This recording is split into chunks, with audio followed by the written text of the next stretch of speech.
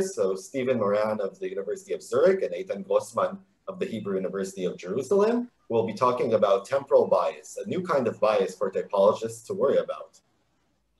All right, so first of all, thanks very much. It's really great to be here. I should say that Steve is actually now from the University of Neuchâtel, but back in the day when we applied for UBL 2 years ago, he was still at the University of Zurich.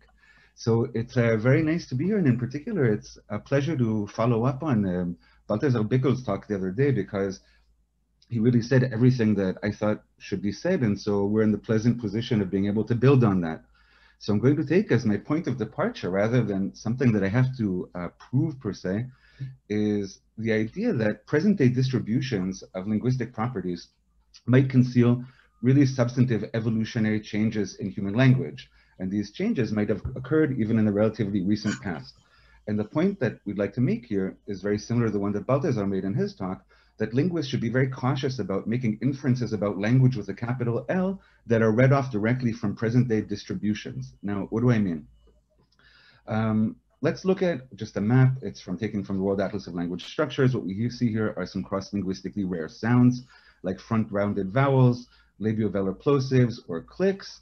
Any linguist who is trained to think in a kind of classical way would assume that there's something maybe not terribly good about these sounds. They're not very good at surviving. They're not very good at arising or conventionalizing or something like this. On the other hand, when we look at lax, so languages that don't have fricatives, bilabials or nasals, again, Ian Madison's work from World Atlas of Language Structures, we might think that these are sounds which are so awesome that no self-respecting language would like to do without them. And these are very reasonable things to think. But let's delve a little bit deeper into that, just looking at frequency distributions. So if we look at the two labiodental fricatives, f and v, they're among the most frequent phonemes in the world's languages. So f is around the 21st most frequent segment in the world's languages, v is around the 33rd. And if we look just as consonants, they're even more frequent. So it's very natural to think that these sounds are unmarked in some way, that they're just, belong to language with a capital L, and so on. But in fact, it was recently shown by Damian Blasi et al. In 2019 that labiodentals are very late in human evolution. And in fact, they postdate the advent and spread of agriculture several thousand years ago. So if we were going to look at the distribution of phonological segments several thousand years ago, we would see a radically different picture with regard to labiodentals. Now, this might not seem terribly exciting or bothersome, but if you think about it more deeply, it can be. So again, it would be nice for linguists if we could just read off sort of the cognitive or communicative or biological goodness or naturalness of a linguistic type from the empirical frequency of that type in a given distribution. And it might actually be the case that's valid, but that depends on what's called the uniformitarian principle. Now, the uniformitarian principle is well known from historical linguistics and sociolinguistics. It's been interpreted in lots of ways, but I don't actually want any of these nuanced versions. I want the straw man version, which I think actually a lot of linguists adhere to, which is, and we call this the implicit uniformitarian assumption, that human languages have always been pretty much the same in terms of the typological distribution of the units that compose them. That's a citation from Neumeyer, who doesn't actually endorse this point of view per se.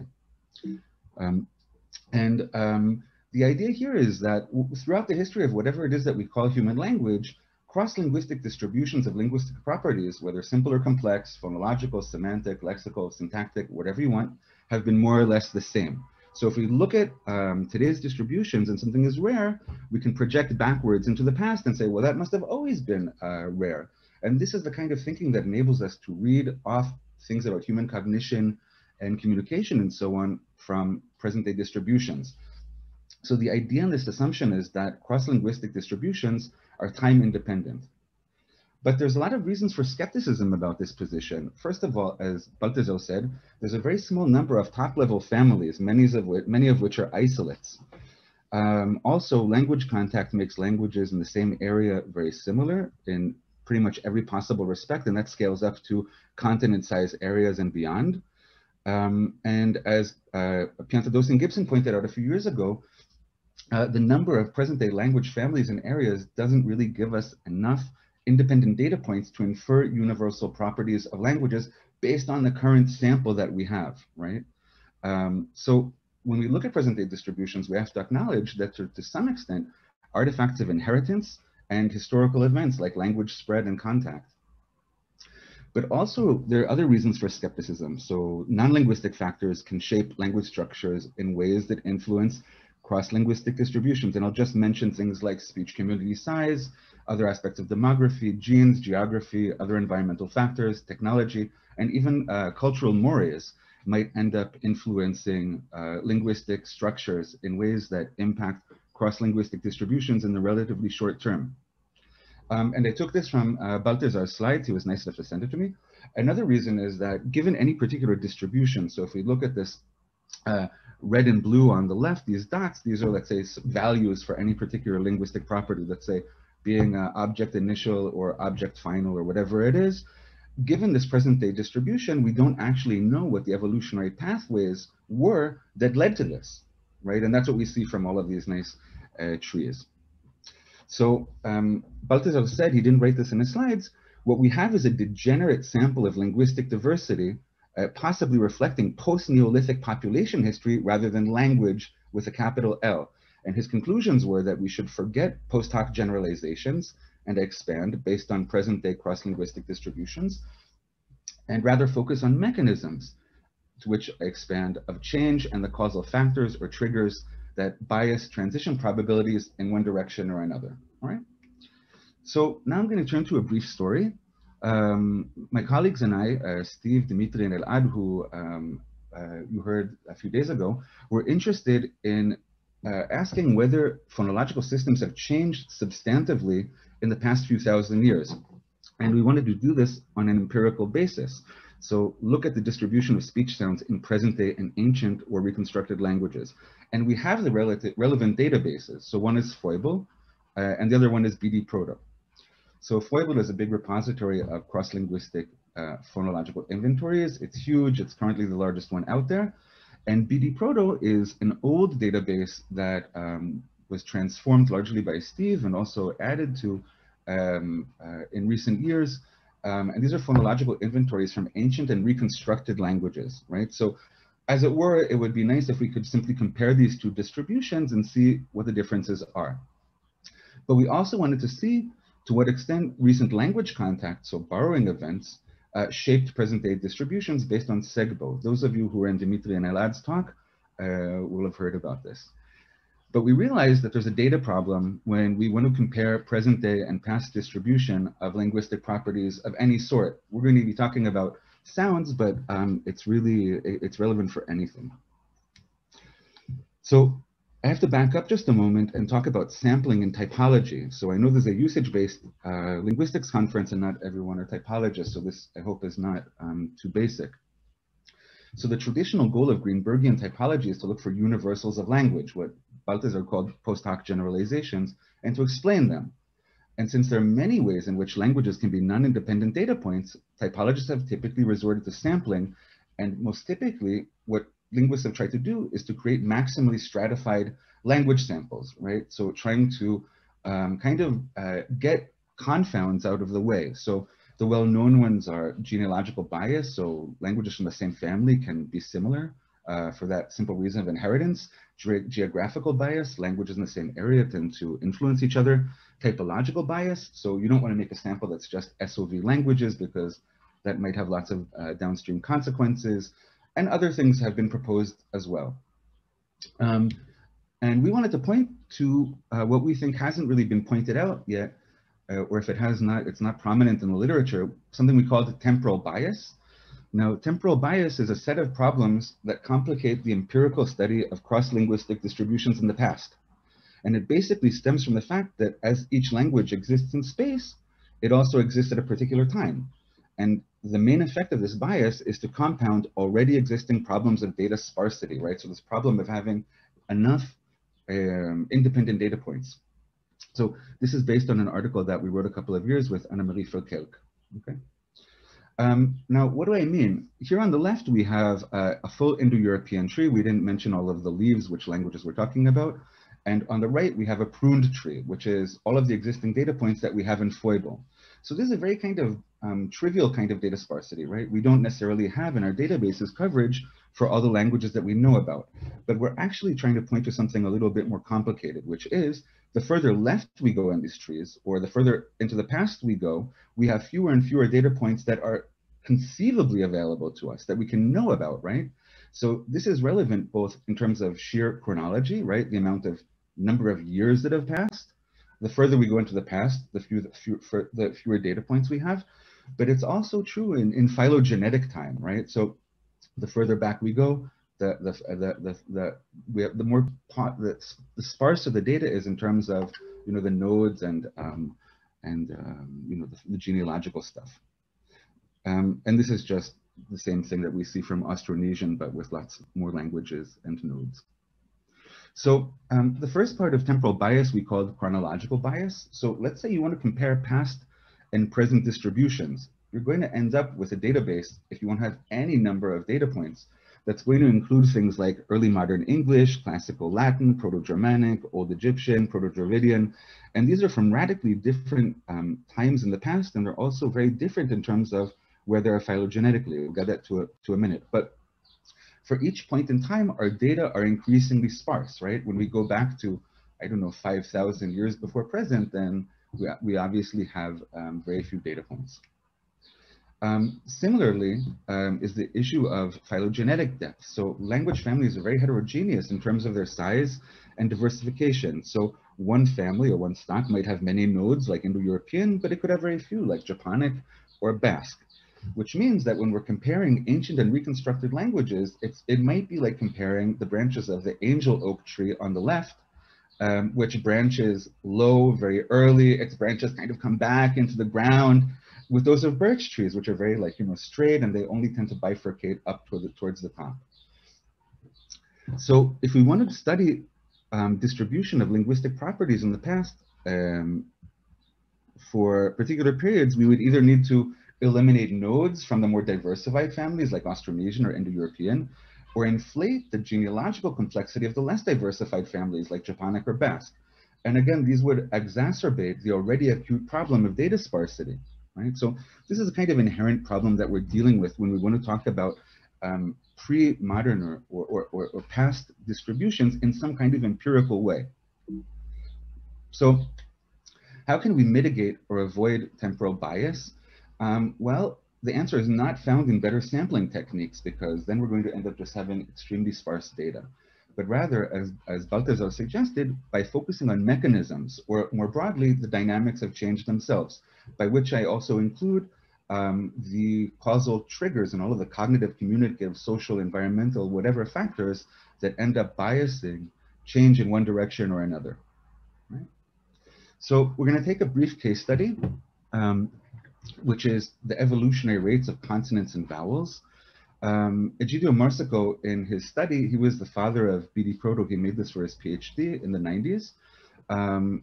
Going back 10,000 years ago, he found that languages are phonologically about as complex as present-day languages, which is nice for the uniformitarian hypothesis.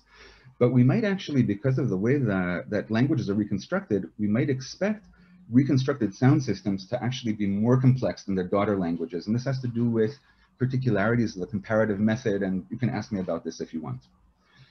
Interestingly, modern languages tend to have more consonants than their ancestors did, and this is a kind of surprising result.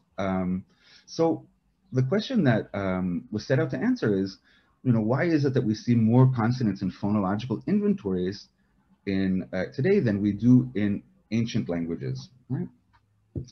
So this is a test was made of 8 language families, big and ancient ones, with to see whether which families show greater rates of change in either consonants or vowels, and this was done using contemporary phylogenetic comparative methods. So these are the families. It's not terribly important right now. So what was done was to determine the number of composition of consonants and vowels in each phonological inventory from Foible and BD Proto. Here we have Foible. You can see the numbers are a little bit lower than what are currently there because the study was done on older versions of both databases. Right, so this is the coverage.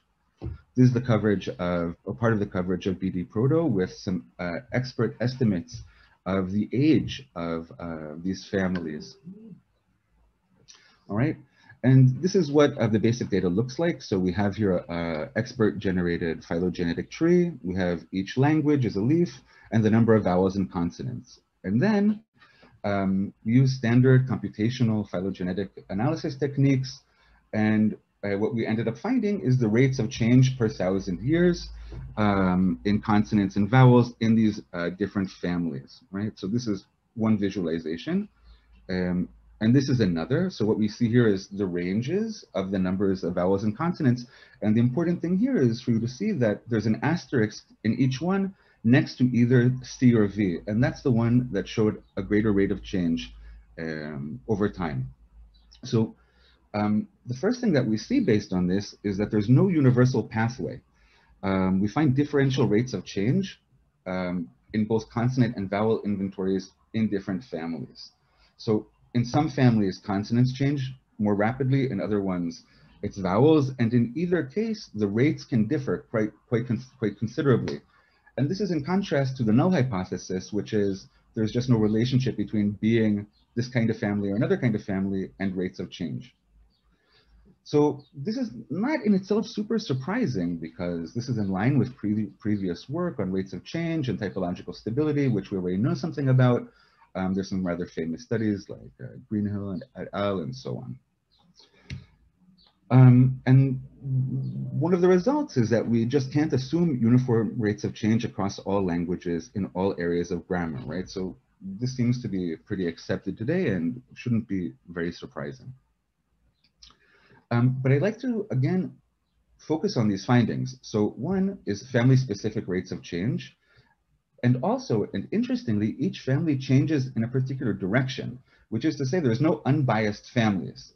Now, Bickel in 2013 proposed something called the family bias method, which is essentially looking, in order to identify dynamics of change, looking at phylogenetic units, families, and trying to determine directionality of change and to see whether we have the same degree and directionality of change across families. And so his interpretation of a situation like ours, which is again to say family-specific rates of change, so each family is doing its own thing, but each family changes directionally, so there's no unbiased families, is that we see here the operation of universal pressures leading to preferred pathways or directions of change. And we can also see in these cases the relative strength of these pressures. So our findings provide some kind of preliminary evidence for pressures that lead to the expansion of consonant inventories on the one hand, and pressures that lead to the expansion of vowel inventories on the other. And these pressures must be relatively strong since, again, we didn't find any unbiased families in our sample. But on the other hand, it's hard to say which is stronger because the respective proportions in our sample are small, and anyway, it's a small sample. So we wouldn't attribute too much to this. Now, what might these pressures be? And here I have to say we didn't actually go and test this. I'm just saying what could lead to this. These are theories, predictive theories that one could check. So one is the differential functional load of vowels and consonants in maintaining lexical distinctions. This might possibly favor higher rates of change in vowels if we follow kind of classical work by Martinet. But it also might be related to differential borrowability of vowels and consonants, which would favor higher rates of change in consonants. And this we can say for sure now. But it also might be the number and type of dimensions through which vowel systems and consonant systems expand, because vowel inventories tend to grow more economically than consonant inventories. But other pressures might be language external, so sociocultural, environmental, biological, or what have you. Now, in case you are wondering, what I mentioned earlier about the extent to which phonological inventories have changed in recent years, the answer is yes. Phonological inventories have indeed changed substantially over the past few millennia. And interestingly, the segments whose distribution changed the most correlate strongly with the most frequently borrowed segments in SEGBO. And this points to the possible role of recent language spreads in shaping phonological inventories worldwide. So in this respect, we don't really see any support for the implicit uniformitarian assumption, again, being that cross-linguistic distributions are time independent, right? So Here are the conclusions.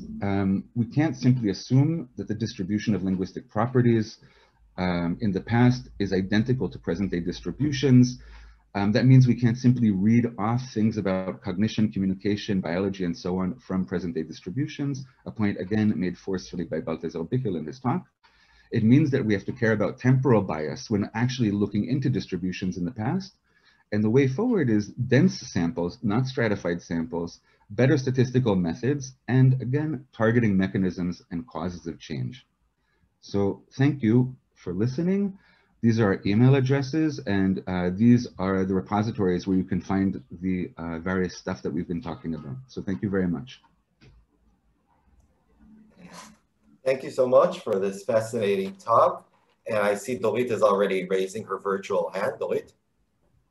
Yeah, I have two questions. I hope I will remember them by the time I finish saying what I have to say. So where does this uniformist or whatever hypothesis come from? And the second question, just so I'll remember it, you said something about hypothesis that the phonological inventories of languages tend to be richer than those of their daughters. Yeah. And you said to ask you, so I'm asking. Yeah. All right. So, okay. So the first question is the uniformitarian hypothesis. The standard story about this is this comes to us from geology. It was an assumption that was made by geologists. And again, it relates to the idea that the world might have been physically different in the past, but that the laws of physics, and in particular laws of change, the regularities of change should not have been different at any point in the past. So this allows for different states to exist while saying that there's something really universal about the laws that govern the world. As for the second question, the reason that we often expect reconstructed languages to be a little bit inflated is that the way that historical linguists reach phonological inventories is through a method called the comparative method. Now, it's often the case that we find correspondence sets, which is our kind of bread and butter, that end up leading us to the need for positing a phoneme that really isn't, you know, well reflected in the daughter languages, for example. It's kind of the result of the way that distributions work. So this has been shown for Indo-European that many reconstructions are probably richer than or necessarily justified, and certainly more than their daughter languages. I see that Danny is also raising his hand. Yes, thanks, Eitan. Very interesting presentation. I have two questions. One of them is related to Dorit's question. But ask only one, Danny, because we're gone a little over. No, is it okay? No, as you said, you have two questions. I said ask just one. Okay, just one. My question is this. Could we perhaps assume that the physiology of the human being has changed, and therefore in the past human beings were capable of producing more consonants than they are today, or something of that sort might have happened in the evolution of the humankind? Thank you. This is a beautiful question, and one that actually people might not have dared to ask not too long ago. But this is, I really recommend looking at this paper that I mentioned by Blasi et al. Steve was also first co-author on this. And the argument there is that actually there have been changes in human physiology as a result of changes in human diet, which stem from the advent of spread of agriculture. So, I mean, I wouldn't like to go into the details right now, but it's very easily available online. Now, people have been looking into this, not only the differences between present day and pre-present day human beings, but also people now have been looking more into kind of biological variability in the speech physiology in present day human populations. And of course, you know, this is the kind of thing that might have been seem a little bit, yeah, like race science in the past, and people are kind of gently going back to this now.